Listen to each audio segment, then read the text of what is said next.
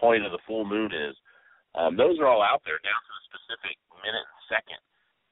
So you can just log all your activities. Do an EVP session during the time that that energy is at highest. Do you get a voice during that time? It's just little things. Yeah, it's impressive, and it also can answer the big question of why activity seems to pick up during the winter months and the fall months. Because let's just face it, the moon winds up closer to the Earth at that time. Yeah, and also during the winter months up here, and not so much in South Texas because it doesn't get too cold down here, but heat is on in their homes. They're closer together. There's more static electricity, so there's a lot of energy that's caused just by humans, acting and behaving like they do in the colder months that causes higher energy. Yeah. And well, I also chalk some of it off, a lot of it off, as people being inside of their house more, and after a period of time, they start to go a little bit loony. I know I do. By February of being cooped in my house, I'm like, damn, I'm hearing shit that ain't there. Do you mind? Yeah, February it's still in the 60s here, so that's how cold it gets. Here. I would love to be there when it's in the 60s. February, cooped in your house. What's that? Yeah. Oh, Jody's here. The diva is in the house. Nice. I am. Nice. I actually just got into the house. I just walked in the house from the car. God, finally. Yeah. So you made it home safely. Huh? You made it home safely. I did, yeah. You took a tour of the country. But we were just talking about... Aren't y'all from Louisiana, or at least Jody, you're from Louisiana, right? I am, yeah. So I was actually just getting back into Baton Rouge. Yeah, so that your weather is, you're pretty much on the same parallel as San Antonio, so the weather I'm talking about. Yeah, it's nice, isn't it? Yeah, I'm definitely a Southern girl, and I prefer to live in the South for sure. I live in New York. It's 20 degrees right now. I'm cold. I know. You're freezing your buns off. You got to keep massaging your buns up there to keep the circulation going. You got to. So that's all. We want. We want to see snow on Christmas. In fact, my son on his Christmas, he had like 20 things on his Christmas list. One of the things was want snow on Christmas. It's like you don't realize what people take for granted around here, or up there. Well, snow is good. Snow is good the first time, but once it happens once, get rid of it, get it out, because it's not. The problem with snow is it's not that people like where I'm from take it for granted. They really don't. They love the snow. I love the snow personally. It's beautiful. It's the responsibility that comes along with it that sucks. I got to keep my driveway nice and clean. I got to make sure my walkways aren't slippery so my kids don't break their legs, and I got to keep it off my roof and. That's what people around here don't. That's what people around here don't realize. They just see how pretty and fun it is.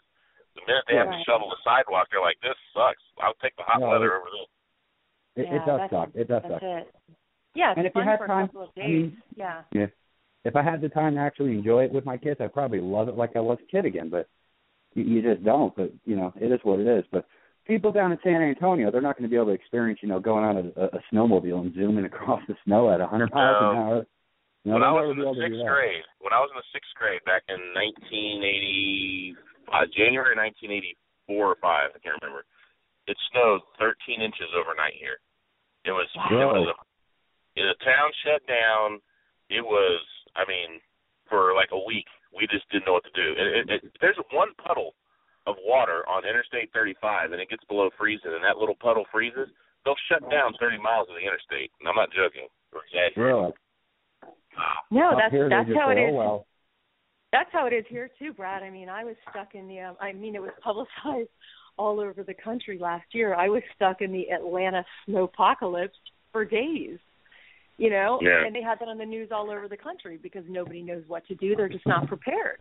Well, I know it snowed in Baton Rouge quite a bit, a couple of times last year, didn't it? Sometimes, yeah. We get a little snow over here sometimes, but it's very, it's unusual. You get a little frost and some flurries, and it gets cold sometimes, but it's unusual to see very much snow. Yeah, we get the snow here. We get a lot of snow here, and it's I know you really do. It's good in short bursts. If we can deal with short bursts and go back in the 60s, that'll be great. I would love that. Just the paranormal experiments with snow. Then figure out something to do with snow in the paranormal, and you got to be. Oh, snow in the paranormal sucks. I've gone into, you go into a lot of, houses that haven't been lived in for, God knows how long, 20, 30 years. And needless to say, nothing is ever shoveled out or anything for you when you get there. So, I mean, you got to trample in the shit. You got snow up to your butt, and you're like, damn, this is cold. This sucks. I hope there's no heat in there. That's like they ain't even got power.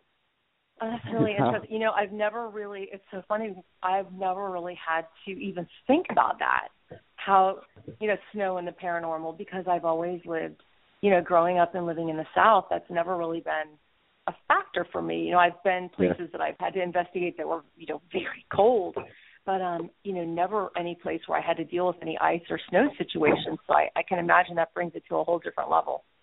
It does. It sucks when you got to travel through it. However, snow is water, and water, has a theory is that, water fuels paranormal activity. So. Sure. I mean, because, I tend to believe that spirits can travel on water. It's conductive to that. I don't know if it's 100% true though yet. I don't even think anyone's actually putting it to the test. I just think they hear it and said, okay, that's what it is. That's what happened. I don't think anyone's actually ran tests with it. It's the energy. It's all about the flow, the flow of the energy and the theory, that the energy's there is what it's really about. Yeah. I'm going to have to test it, that's all. I'm going to run experiments. I love it when you do it. I love that. I love it when you set up a science test. I do. All the time. I know you do. And then at the end of the science test, I wound up pissing off a lot of people because everything that they saw, everything that they believed comes to a screeching halt, and it's like, man, not what I expected. Yeah, we did a big water one near you, Jody, at Nottoway Plantation in White Castle, not too far from you. And the Mississippi River comes right up to that place, and we were looking at it. We're like, man, it was just a wide stretch. It was turbulent. It was dirty, muddy, and we just knew power was thrown off of that. And sure enough, that the only place at Nottoway Plantation that had a haunting, or that they had reports, was on the 3rd floor. And the 3rd floor was the only part of the house that was above the levee exposed to the river.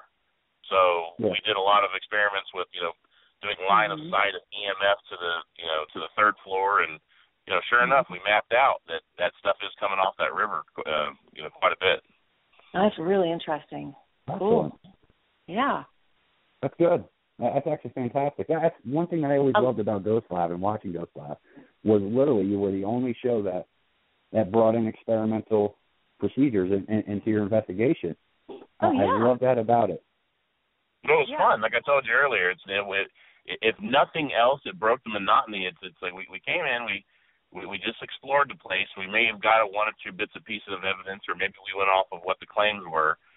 We sat and thought about it and said, what could we do? What kind of basic scientific principle are we looking at? Because, until you relate this stuff to what you know, then that's where it just blows people's minds. And it's been amazing over the years to stand up in front of college students and professional associations. I mean, I go speak to doctors and scientists all the time and talk about this stuff. And when they leave the room, they're like, wow, I really never thought of it like that. But when I do think of it like that, it's plausible. Yeah. Right, because you've done the research. You've put in the time conducting these experiments, trying to prove or disprove the way that something may or may not work. And, it gives, the credibility to it. It also makes people feel a little bit better when they're not, when they feel like, well, I got a haunting in my house. Well, the haunting is because it's a natural occurrence. It's not a natural occurrence that you can explain away with something. This is actually the retained energy spirit of someone. It's to the old residual or intelligent and that whole thing. But it is something like that. But something's powering it, and this is just natural, and it happens all across the world. So nothing to be scared of. Unless it's coming at you with horns and breathing fire out of its mouth or something like that. But I've never come across that case yet. No, Jason and I neither one of us have ever come across that case either. We say that all the time. Yeah, I'm not big on that.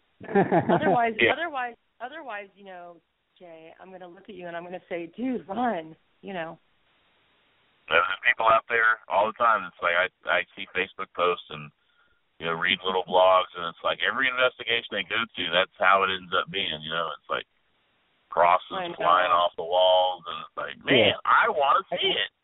So do I. I mean, I don't know how long you've been doing it, but I've been almost 20 years. I don't want to say a researcher, Brad, because I'm sure you can agree with me. Back in the 80s and the 90s, there was no such thing as a researcher. There was a guy going out hoping to get some kind of something from something they can't say. Just checking shit out. Yeah. Pretty much.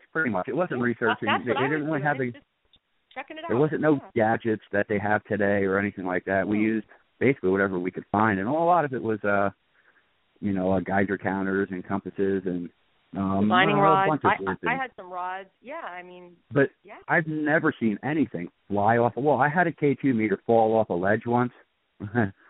I wouldn't say it was a ghost because it didn't fly. It didn't shoot, right at me, or it just kind of fell off. I have. Admittedly, I've seen on one occasion. This was an investigation that we did way before we had the TV show. Little house in San Antonio. Just little unassuming house in a regular neighborhood built in the 70s or whatever. And the woman there, she was claiming to see this person. She was having problems or whatever.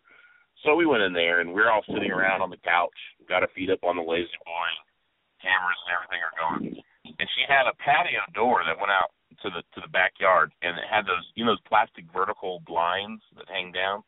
Yeah. Mm-hmm. It had those, and all of a sudden those blinds just start flipping around like the Tasmanian devil is in it, just going crazy. And Barry, and Hector, another guy on our team, we were sitting there staring at it, and we were stunned. It was one of those things where I don't know, it's almost like a dream. Am I really witnessing this happen?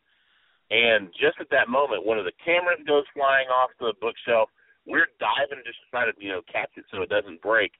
And that thing just went off for about 15 seconds, and we were just, and when it happens, it just blows you away. Your mouth is right on the floor just going, what in the hell is that? Yeah. What just happened? No explanation, no tax, no one was there. There's no way that could have happened. Yeah. I've only had the issue with the K2 meter once, and like I said, it didn't really fly. It just kind of dropped off. I don't know why. I don't know if it was some unseen force that kind of pushed it off or whatever it could have been. It could have been just because it wasn't placed on there right. But it sat there for about a good 5-10 minutes before it fell off. So, that's the only thing that kind of questions me, is it being something natural? Right. Yeah. Who knows? What could have, some vibration that could have maybe possibly caused that. Yeah, I don't know. But I'm not big on the, I don't know. Have you ever been into a case where the client claimed there was some kind of demon inside of there? Well, they don't usually say demon. They say it seems demonic. They never say demon, but when they say demonic, it's like, okay, so what's happening? Oh, I'm getting pushed, or I get, whatever. And it's like, just because that happens doesn't mean it's demonic. It just, that's just what the phenomena happens to be. Because I've felt it before. I've been hit. I know what that feels like. So, but I'm not sitting there saying the devil did it every single time. I always say, hey, if I was an intelligent spirit and I'm trying to get your attention, and the only way I can do it is to punch you in the face, guess what I'm going to do? I'm going to punch you in the face. I agree. I've been pushed. I've been shoved. I've had a buddy of mine get scratched once. But I never, I'm the last guy to say anything's a demon. Last guy. But I agree with you. These entities, people got to keep in mind that they've been watching people pass their lives every day for God knows how long, 5 years, 1,000 years, who the hell knows? They've been, watching life pass them. And after a while, they're going to say, hey, you know what? I want to jump in on this conversation. I want to have coffee with them. So they're going to do what they can to get your attention and say, hey, pay me some attention. Pay me. And yeah, they might smack you on the ass or smack you on the face or touch you, or the logical thing, they're going to scratch you, which is another thing that I'm tired of really hearing, even though it happened to my buddy. It does happen, don't get me wrong, but You know, people, they get a scratch and it's like, oh, my God, it's 3 scratches. It's a demon. It's like, no, it's not. You Why does it always happen?